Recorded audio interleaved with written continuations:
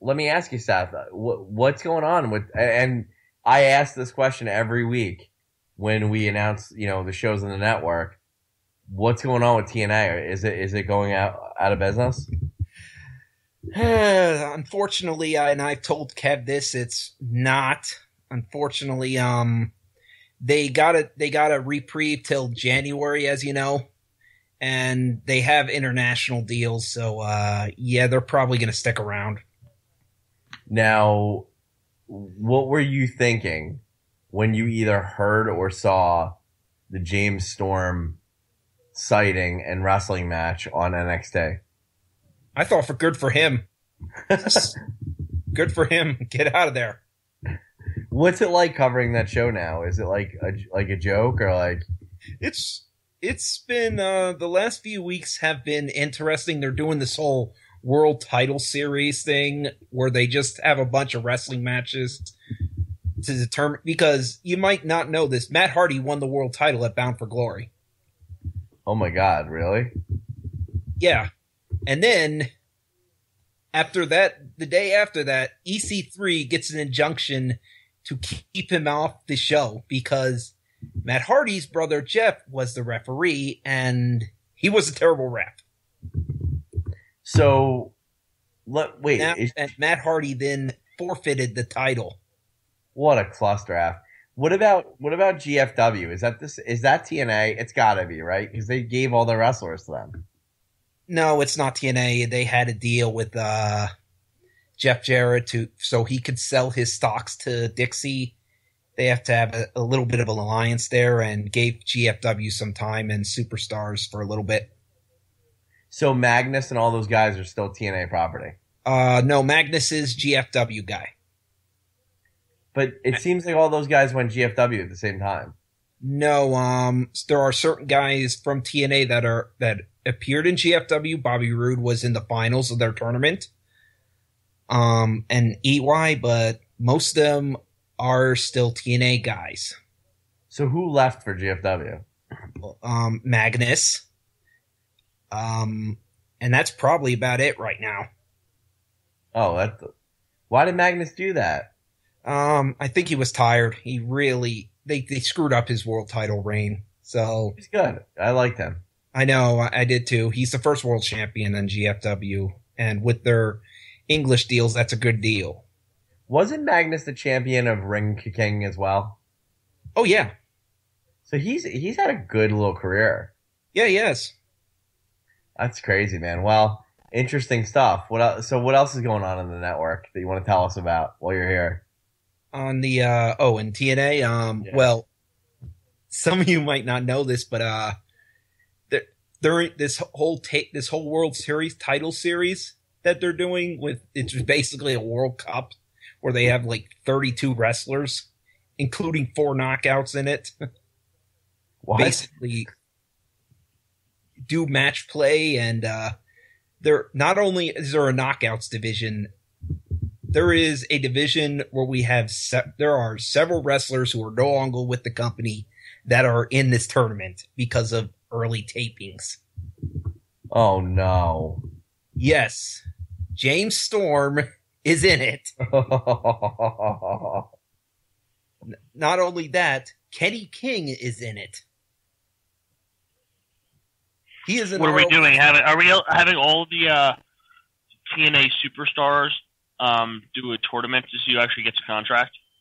See who gets the world title. That's what it is. They're having tapings. They're having matches from tapings all the way in August. That's pathetic. They need to just shut down.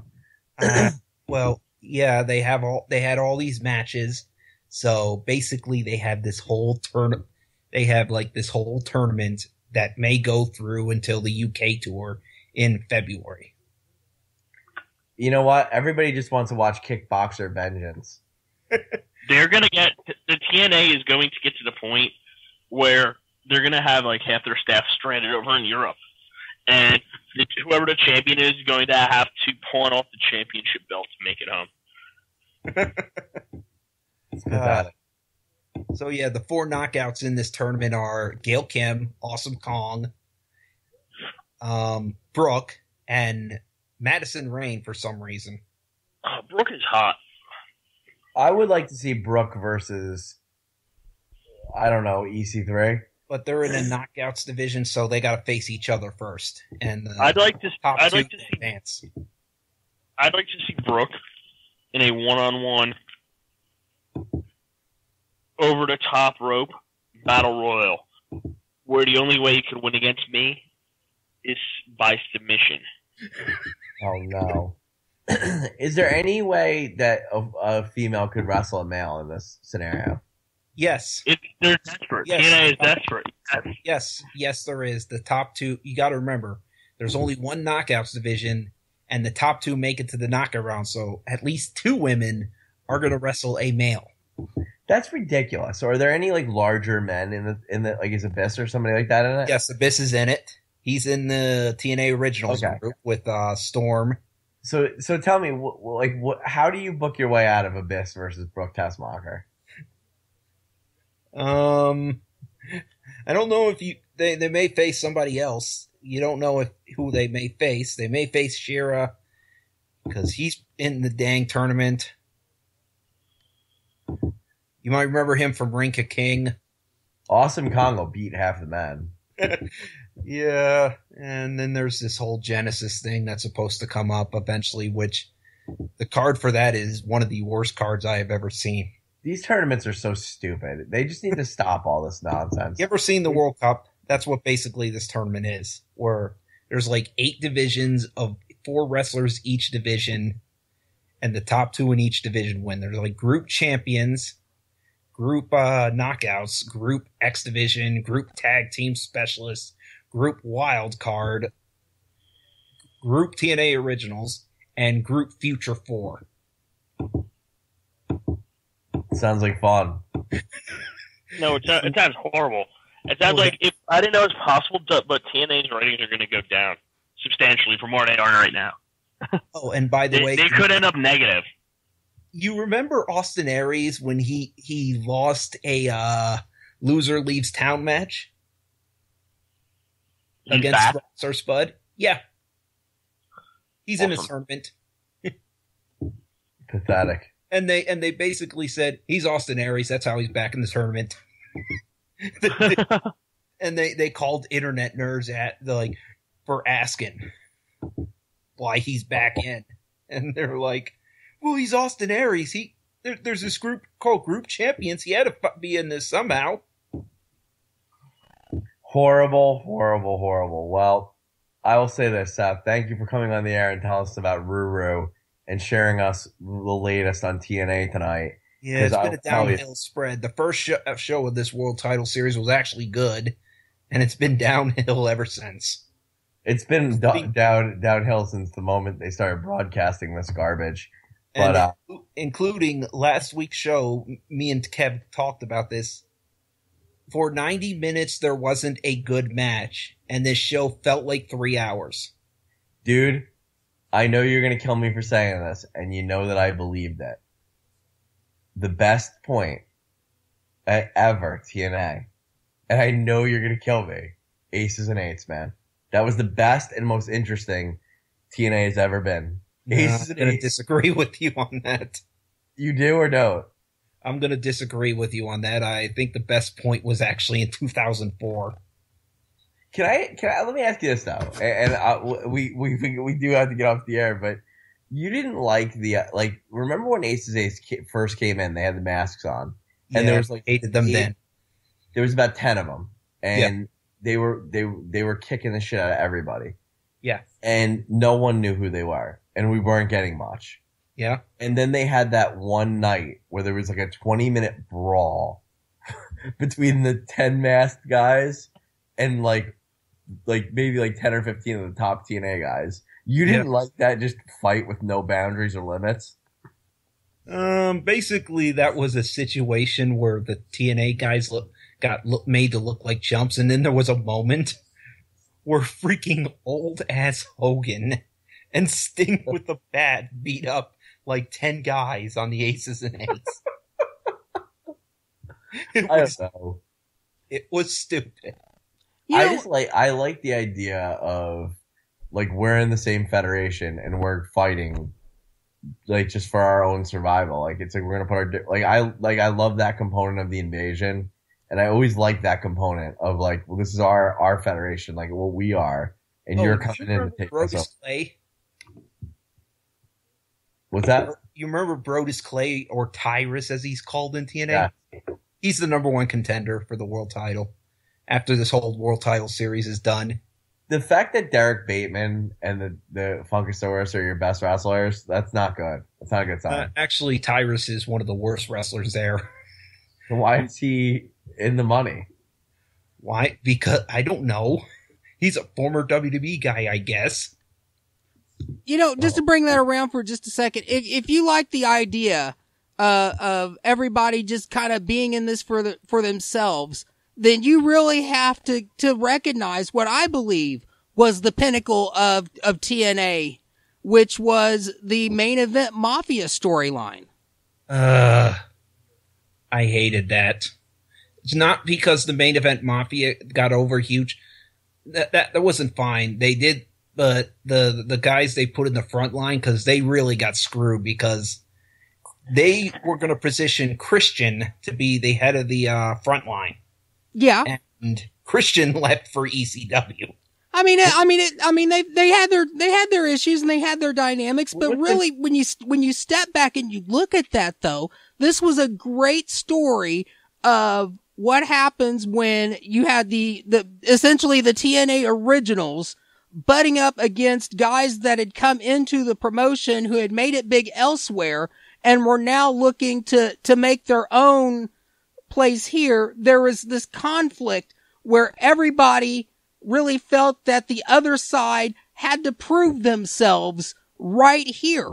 And eventually what we ended up with, through various screw jobs of one extreme or the other, and, one side getting a victory and the other side getting a victory, and defections left or right, is eventually everybody came to a mutual respect for each other, and I thought we got some of the best story writing in one spot. We may have. We also got Mick Foley as world champion. Wait, what was their end game again? Like, what was the main event Mafia trying to do? Like, what was their ultimate goal? Main event Mafia was basically a group of main eventers. No, I know who they were. It was Booker T, Nash, Steiner, Angle, and Sting. But what was their end goal? They basically didn't like the young guys. They felt that the young guys had not quite paid their dues. They hadn't quite earned the same level of respect as them. And so therefore, why do these guys deserve to, have top place on the card? Why do they deserve to be wrestling for titles? They've not proven themselves yet. And the younger TNA guys on the other end are like, wait a minute, what are you talking about? We've been with this company since day one. We built this from the ground. We made it what it was. And now you're coming on tail end. You've not yet proven yourself here. You may have proven yourself elsewhere, but you haven't done it here. On paper, this absolutely would have been a great idea, but you got to remember who was booking at the time, and that was Vince Russo. It was, and it was, and I thought that it really was legitimately some of Vince Russo's finest work. I'm going to disagree on some things, but they basically made them look bad to have the worst ratings and basically have to bend over knee to bring in Hogan after the main event Mafia was done. It basically buried all the young guys and forced them to bend over knee to get Hogan. I kind of diagree with one thing though. I thought the Aces and Eights was better. Well, no, I mean, I only saw a little bit of the main event Mafia piece, but I would think the Aces and Eights were better because I as I understood it, the Aces and Eights goal was to literally end the Federation. In some ways, and then it became Bully Ray. Bully Ray. In some ways, yeah, was great with alcohol and women. Oh yeah, it was basically a Sons of Anarchy ripoff with the same song. Well, basically, it wasn't the same song, but it sounded like the same song. It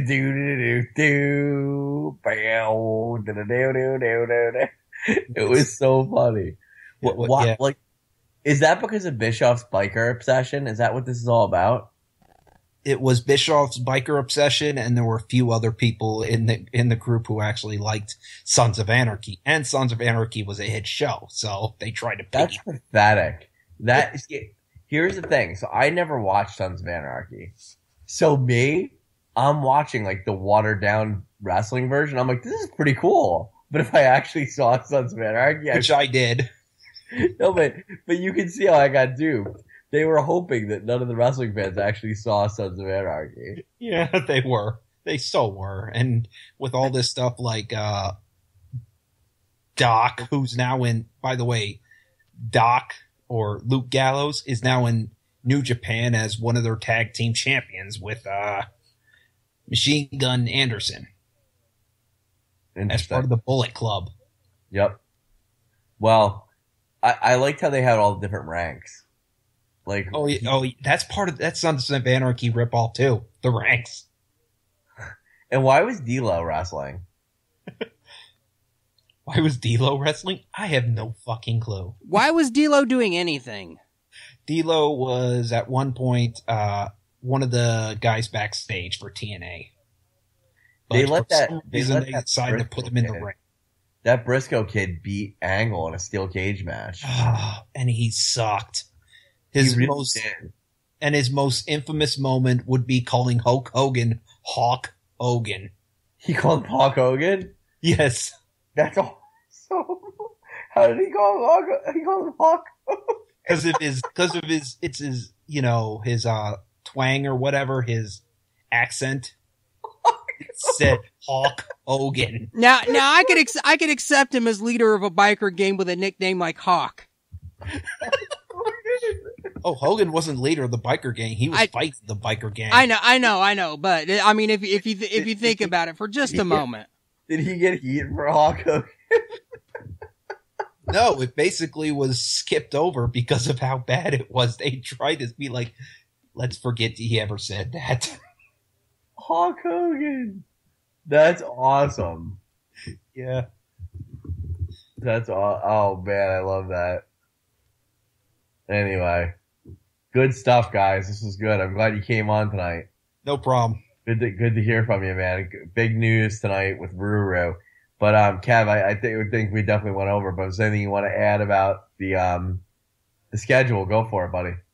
No, I don't have anything to add for the schedule tonight because I don't have any of the schedule for the rest of the week. Nobody's told me anything yet, so you're just going to have to listen to AngryMarks.com for everything over there. You're going to have to skip over to VOCNation.com for everything on that site as well.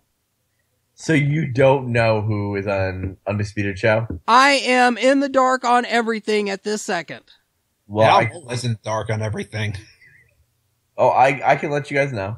So we have two guests on Tuesday night, which is the Undisputed Wrestling Show with Zane Paisley and the Prophet and some other guy that's an indie wrestler. We're interviewing two people. In hour one, we're interviewing Hawk Hogan of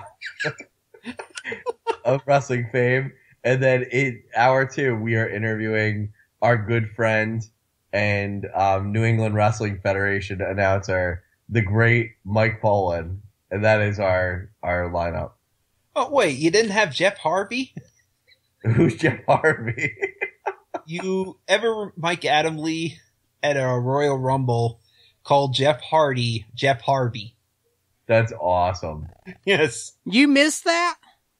Dude, Adam Lee was great, but you see, I actually thought Adam Lee was just a work. Like, I didn't believe any of it. I was like, this guy's awesome. This is a great work. No, sadly, it was legit. He was so, he was brought in, he had no idea about pro wrestling. He was out of his league. Yeah. Will he ever come back? No. He probably won't. Although he said never say never. He said that door is still standing open for him if he wants to walk through it. I don't know if he does, because he was made fun of. His life was made such a hell by people. He's better than what's-his-face, TNA. I don't know how TNA made all that money over all those years. TNA is a joke. TNA is no longer on the announcing team. He should have made $1. Yeah, Tanae and Taz are no longer the commentators for Taz sucks too. Dude, I'm gonna tell you, you know why I watch TNA, and I'm not making a joke, dude. You guys know I love them. Don West was awesome, man. Don West was great. Do you know who the announcing team is? Who? Josh Matthews and the Pope D'Angelo De Niro. Or Elijah Burke, if you may know him as. I would think Pope's awesome on the mic. Well, he can be a little mistake oriented. He calls suplexes souffles. Oh man.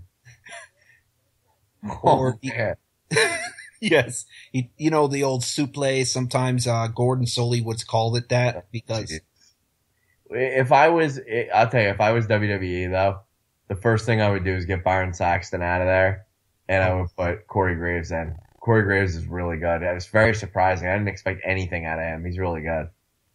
I'm just the opposite. I like Byron Saxton a little better than Corey Graves. I hate Saxton. But if you get rid of Jerry Lawler, put both of them in. There you go. Saxton was really good at Beast from the East. By the way, you heard what happened to Jerry Lawler, right? Car accident. Yeah. He's fine though. He's fine. Poor Jerry Lawler. I heard his girlfriend's airbag saved him. Dude, Jerry Lawler's been snake bitten the last couple of years. You know? Oh, he absolutely has. Between his son, him, his car, I mean, man, that guy is he's had some bad luck. His son was the one who confirmed they were both okay. Well, that's good. Well, I'm glad he's all right. Yeah. But good stuff. All right, guys. Well, Seth Drakin, always a pleasure. I'll definitely listen Thursday nights when I can. Big Dick, it's always a pleasure. Well, it may not be on Thursday nights. We don't know when it gets taped. Still, I don't think the latest episode of our Impact Implosion has ever even been aired yet. Well, when Hulk Hogan comes on next, we'll air it. Yeah, that was one of the funniest moments. Was him calling him. I just looked it up on YouTube. I can't find Hulk Hogan. Well, go West Briscoe Hulk Hogan. I can't wait. Thank you. You might find it there or on one of the Botchamanias, earlier ones. He does that where he goes, and Hulk Hogan, and he's like, puts a picture of Hulk from the Road Warriors. That's terrible. Yeah. Anyway, we'll see you guys soon. Thanks everybody for joining, and we'll see you next week. Kev, hit the music.